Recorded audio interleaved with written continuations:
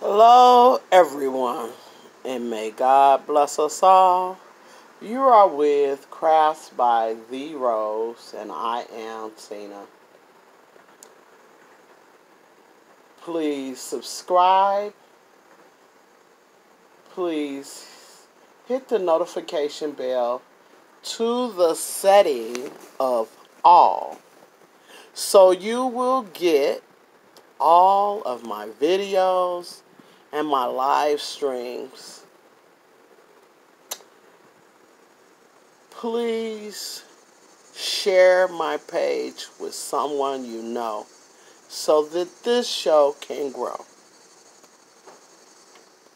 Please comment at any time. I appreciate all comments and I reply to all of my comments. I'm coming to you with this video is going to be about how to get a handle on a misbehaving child. First of all, these are all things that I've done over the years when I was raising all the children that I had to raise.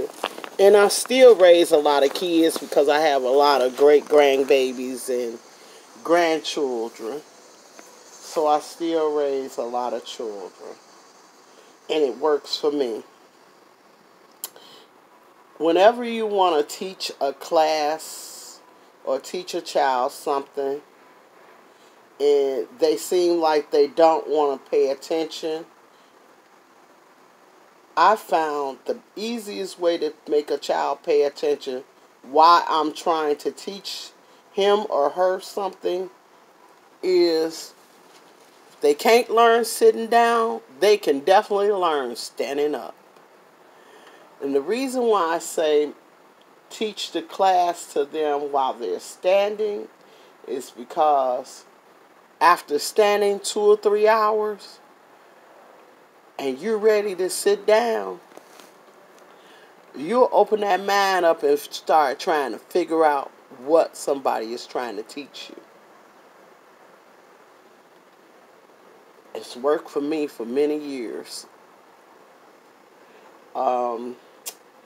Another thing, how to get a child, an unruly child. We are talking about children that are unruly, that need some discipline. Not everybody has children that needs discipline, but there are some people that do. And if you don't have a child that's unruly, I truly understand, and this might not be for you. But if you know somebody that has one that's unruly, this is for them, definitely. Over the years that I raised my children, I didn't let them watch cartoons. I didn't let them watch cartoons because cartoons are fictional. And their brains don't understand what's real and what's not real, and how consequences come behind things that you do. Like the one show that I hated when my kids was young and I would not let my boys watch was Ninja Turtles or The Road Runner. Those two shows, Tom and Jerry, they was another one. I have reasons that I didn't let my boys watch those shows. Tom and Jerry always hit each other across the head, flatten each other out. And the Road Runner did too. Always was dropping a stone on top of somebody's head. And then they get up and walk right behind it. Well, that's an idealistic type of thing for a child to see and grow to believe. Their minds is always learning. And you don't want your child to think that if they throw a brick on top of you, that you're going to get up and walk behind it. You're not. More than likely, if they throw a stone on top of you, you're done. It's no more you. Any cartoons that have that type of idealistic type of thing going on in it wasn't for me and my children. Because I want my children to know reality, what's real, not no fake stuff. My son used to watch Ninja Turtle and try to climb the wall. Now, I know all of that stuff y'all probably saying, well, they good, I love them. That's all right for somebody who understands right from wrong. Now that they're grown, and I've taught them that this is right and that's wrong, and don't do this and don't do that, then if they want to go in there and watch a cartoon, they can. But they don't really care for them. I never see them watching them.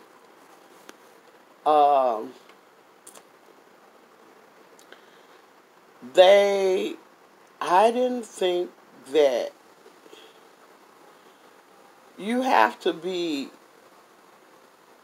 like so real with children about what life is about. When you give a child an idealistic thought at a young age before they know what is right and wrong, you're giving them a mindset that fake is real, and it's not. Fake is fake and real is real. That's just like I had a son that loved it, WWE. And I had to explain to him that some of the stuff on the WWE is not all real. Some of the things that they do are for show. How do I know?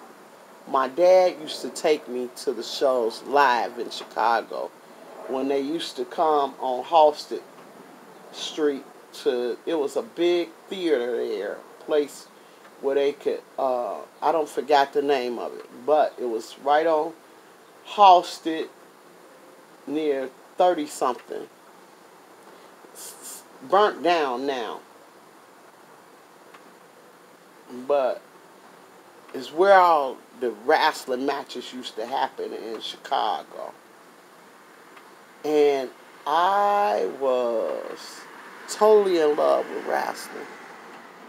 But I had to go to the show and be in a front row seat in order to see Vern Gagne cut his head with the razor himself. I seen it. I know it's true. Some of the things that they do at the WWE is not fiction. I mean, not facts, but it's fiction. And, I mean, once I proved it to my son,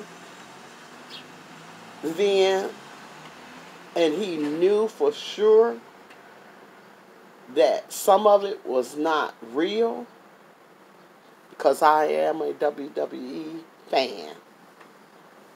But I had to make my sons know that everything that they did on that show was not reality.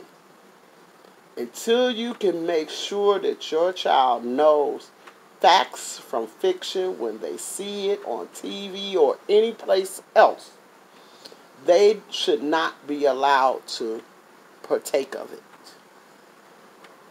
You don't want to give them the wrong ideas about what is real and not real in life. So that is my tip for today. I appreciate you all for being with me. Please give this show a thumbs up. I appreciate all the comments that everybody might leave on the subject. I probably have more videos that explain things about, like this or similar to this in the future. And if you have any questions about things that I've had to do to raise my children, please feel free to ask me. You have been with Crafts by The Rose, and I am Tina. Happy crafting.